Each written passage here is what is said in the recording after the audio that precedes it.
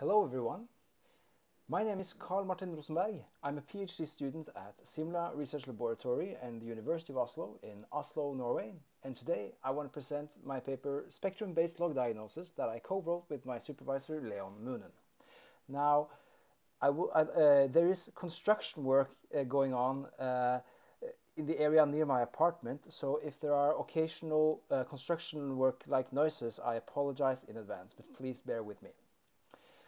So the context for our work is the growing influence of continuous engineering practices. Now, if you're not familiar with continuous engineering practices, like continuous integration and continuous deployment, these are basically practices that systematize and automate a lot of processes that used to be manual and very error-prone. So, back in the day, when developers collaborated on a project, they would typically sit and work on their on different features of the product by themselves, and then as the release date approached its due, they would manually merge their and integrate their code together and pray that everything worked. Now, on the other hand, it is much more common that all the developers check in their code into a version control system like Git, and that this version control system in turn triggers some automated build processes that check that the code still works as expected, and you can build the product as expected, and so on. And importantly, that you can run a set of automated tests in conjunction with pushing new code. And so this has gained a lot of prominence, and it's generally leading to better code quality. However, as an organization, when you gradually start to get more mature in your usage of continuous engineering, there are a new set of challenges that evolve. So let me introduce you to our industrial collaborator Cisco Systems Norway. Cisco Systems Norway develop video conferencing systems. And as you can imagine, developing video conferencing systems is not easy. It contains networking, it contains photo technology, compression, hardware innovations, and so on. And so what Cisco, what they do is that they have a very, very rigorous continuous integration process that ensures that all their products work flawlessly before they're released to the customer. They run on the order of 15 to 20,000 tests every day, and these are full-on integration tests that are run on actual hardware. And since these products are basically small computers, you can imagine that there is a lot of things that can go wrong in such a test. And when you're running the test on actual hardware, you're actually testing much more than just does it fail or does it pass. And when an error occurs, the only real way to get to the bottom of the error is to look at the logs that the video conferencing products generated. And this is where we come in. So the problem we're trying to solve looks something like this. So you have some kind of log. This is a very contrived example to just give you an understandable segment. But we basically want to help Cisco take something like this and feed it to some kind of solution that leverages logs that are stored from earlier test runs, and then be able to highlight that this is actually the part of the log that is likely relevant for you if you're trying to diagnose an error. And so how do we do this? We call our approach spectrum-based log diagnosis. And it's really a system that works in a couple of phases, and I'll take you through these phases to you so you get a feel of how it works. So, the first thing we need to do is to represent the logs in a manner that is amenable to the type of analysis we want to do. And so, the first thing we do then is what we call an abstraction step. So here you can see a segment from a Cisco log, and the first thing we do is that we translate this to a more generic format where things like timestamps and device information and so on has been abstracted away. If you don't do this, then you'll have a ton of misleading entropy in your dataset, and then the analysis becomes very, very hard to do.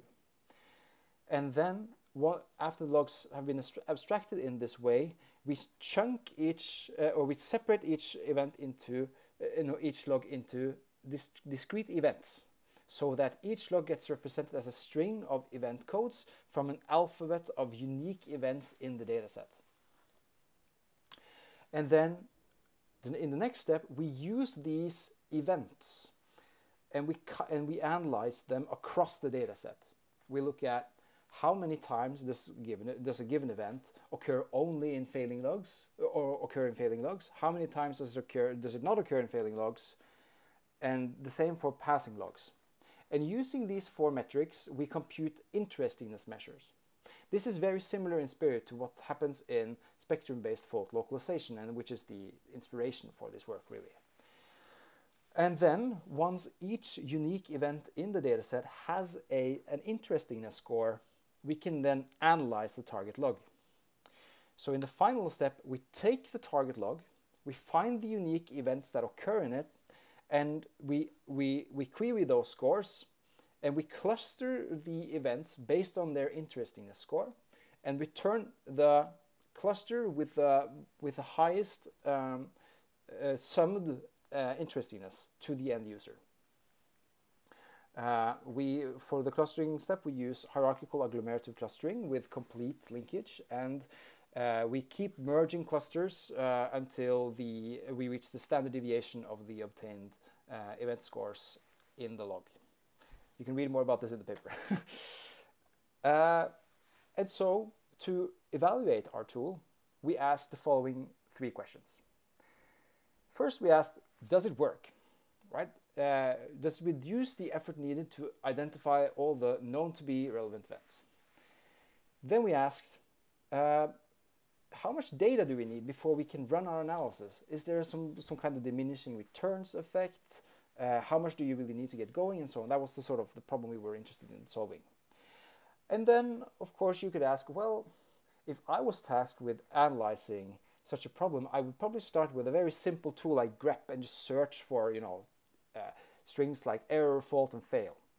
And we wanted to see how our technique fared compared to a much more direct approach using something like grep. So, in order to then evaluate our tool, we've used a dataset from our partner Cisco Systems Norway. It consists of 45 different end-to-end integration tests. And they span a time period of typically around a month, but the largest dataset spans 112 days. And of course, a very salient question for all statistics and the machine learning is how the ground truth was derived. And in our case, it was a bit nuanced. So to start off, all the failing logs are known to exhibit systems of a known error. And Cisco has provided us a set of regular expressions that find sufficient evidence for the symptom, which sounds great, and it is, but there are some caveats.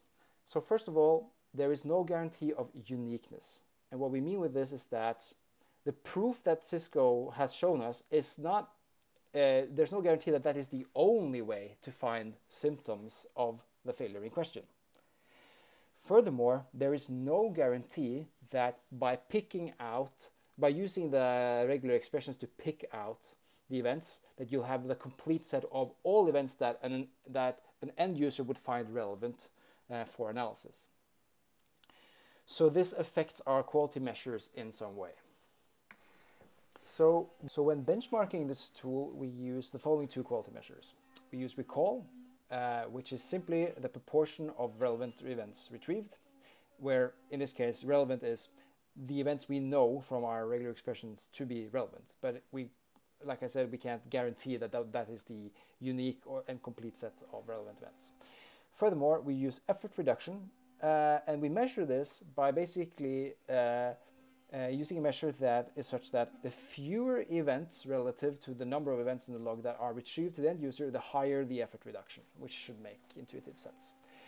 And now, of course, the choice of interestingness measure is always important, and we account for that by reporting the median score obtained when trying all of the interestingness measures. There is in general no globally optimal interestingness measure, and that's what we're trying to account for. So what are the results? So does it work? Yes. It obtains near perfect recall and a high effort reduction overall. There are some outliers, and we can discuss these in more detail in the paper. And then how much data is needed? So for effort reduction, we see that more data is generally better, but there seems to be a diminishing returns effect once you get sufficient data. Furthermore, it's always more beneficial to add more passing logs, and it's beneficial to add failing logs so long as you have a proportional amount of passing logs to go along with it. For recall, we see that we obtain pretty much perfect score overall, except for one test that we spent quite a lot of time on in the paper. And you can see so read the paper for more for the full story there. And then, is it better than good old grep? So the grep expression we tried is basically the case-insensitive regular expression error, fault, and failure. And we didn't really find any big difference so long as SBLD had sufficient evidence. Now, on the plus side, this shows that SBLD can perform very well without understanding anything about the semantics of the events. And then the fact that grep works so well could point to a certain dataset selection effect, where Cisco has given us a dataset of failures that they already have a good understanding for and good logging for. But it could also just suggest that in many cases, using the simple and classic approaches still work well.